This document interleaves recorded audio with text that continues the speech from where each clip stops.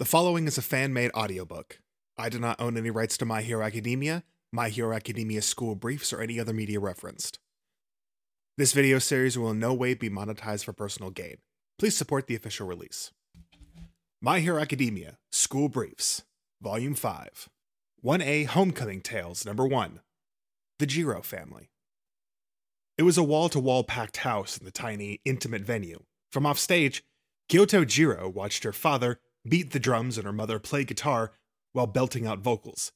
Kyotoku and Mika worked in the music industry, but this New Year's Eve performance was more of a personal side gig for them. Since the students of 1A had just been granted permission to go home for the holiday, Kyoko was able to be in attendance. The deep, pounding drums rattled her guts, and the guitar wailed like a diva. Kyoko's body internalized the rhythm instinctively. It came as naturally as breathing to her, since she'd been raised in such a musical family. The spirited crowd had also given itself over to the music, and was clearly having a blast. Suddenly, Kyoko remembered she hadn't come alone, and she spun around. Not too loud for you, I hope, Ectoplasm-sensei. For these home visits, a pro hero had been assigned to each student as a bodyguard. Not at all. As a first-timer, I find it refreshing and intriguing, said her teacher. Want to join me over here, then? Your view can't be great from back there. May I really? If you insist. Ectoplasm moved closer to Kyoko, and tried to find the rhythm again, though he was perpetually off the beat. His bumbling awkwardness brought a smile to Kyoko's face.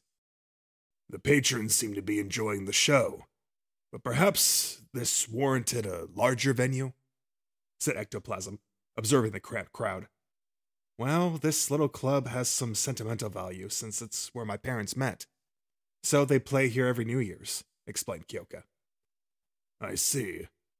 How inconsiderate of me to make such a suggestion in that case.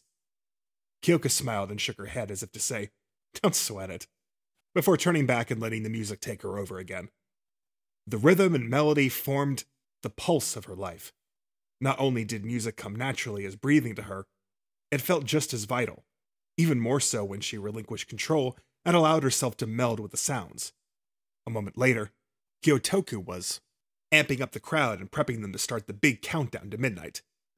Crud, what am I going to do for my Kakezomu homework?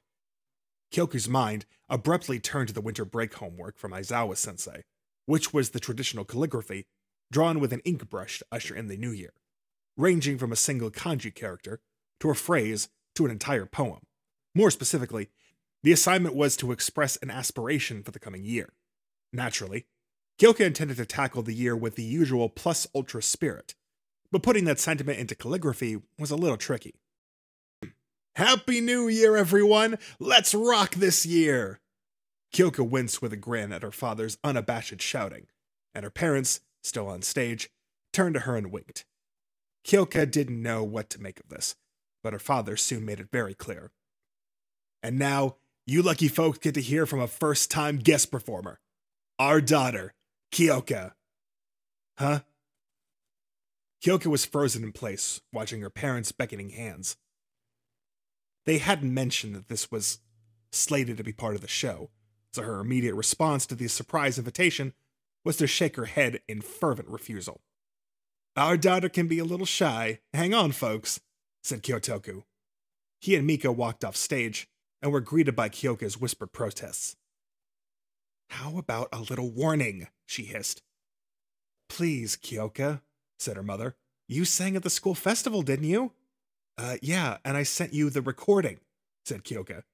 Which was great, said her father. But of course we want to hear you live, too. Kyoko couldn't bring herself to let them down, given how earnest they were about it. In fact, a part of her had wished that they could have seen her big moment at the festival in person. Fine. Same song, though, declared Kyoko, finding the resolve deep in her gut. Her parents gave her a big hug, and the three members of the Jiro family strode onto the stage together, where Kyoko introduced herself to the audience as quickly and awkwardly as possible. Then, with the parents providing accompaniment, she started to sing the song that she had slain at the school festival. Kyoko was proud of her parents, who had always given her support and encouraged her to do what she wanted, how she wanted, so she imbued this familial performance with all her resolve and gratitude. The crowd roared. Such a lovely voice, murmured a delighted ectoplasm, who was still in the wings. The karaoke-loving teacher had heard tales of Kyoka's fabulous performance at the festival, and had quietly been hoping for a chance to hear her live. It hadn't taken long into the new year for his wish to come true. The final lyric left Kyoka's lips, and the crowd went wild with cheers and applause. She was still feeling bashful about the whole thing, but managed to turn to smile at her parents, who beamed right back at her. This was when Kyoka realized what kanji character she wanted to write for the Gakizomi assignment.